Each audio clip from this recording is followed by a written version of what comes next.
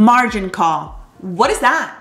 Hey taxpayers, it's Tiffany Gonzalez CPA here, founder and CEO of Accounting to Scale. And today we're back with another installment of What is that? Where we discuss financial terms and topics you may have heard, but we make them super easy to understand.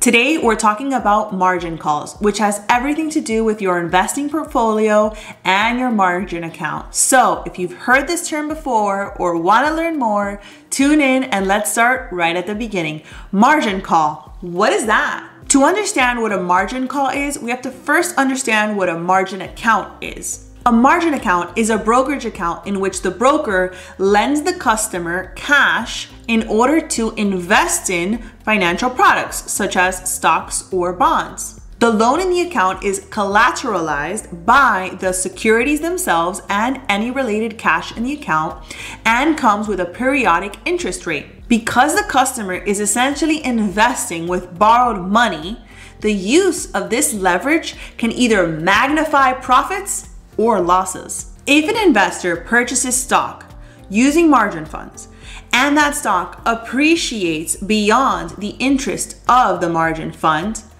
the investor experiences a better return than if they would have invested in the stock directly with their own cash.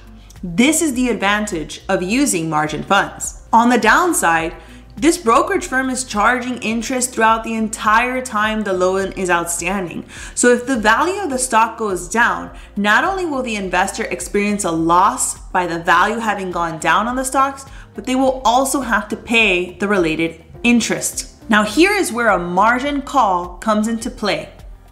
If a margin account drops below the minimum maintenance level, that is the minimum balance that must be maintained in this account, the brokerage will make a margin call. The margin call means the brokerage firm has put the investor on notice that they have 3 days or sometimes less to either sell stock or deposit more cash in order to get the minimum maintenance of the account to its balance. A brokerage firm actually has the right to ask the customer to increase their minimum maintenance on a margin account. They also have the right to sell the related stock in order to satisfy as much debt as possible if they feel that their own investment is at risk. And lastly, they have the right to sue you if the account remains negative past the related time. In a regular brokerage account, you can never lose more than you've invested. But when you have a margin account, you can lose a lot more than you've put into the account. For these reasons, a margin account is really best suited for a sophisticated investor that understands the risks and requirements of trading with margin accounts. Remember to always speak to your financial advisor or CPA when you're investing, especially with a margin account. Hit the like button and subscribe to our YouTube channel. Follow us on LinkedIn, Instagram, and Facebook at Accounting to Scale. Until the next video, your favorite CPA, Tiffany Gonzalez.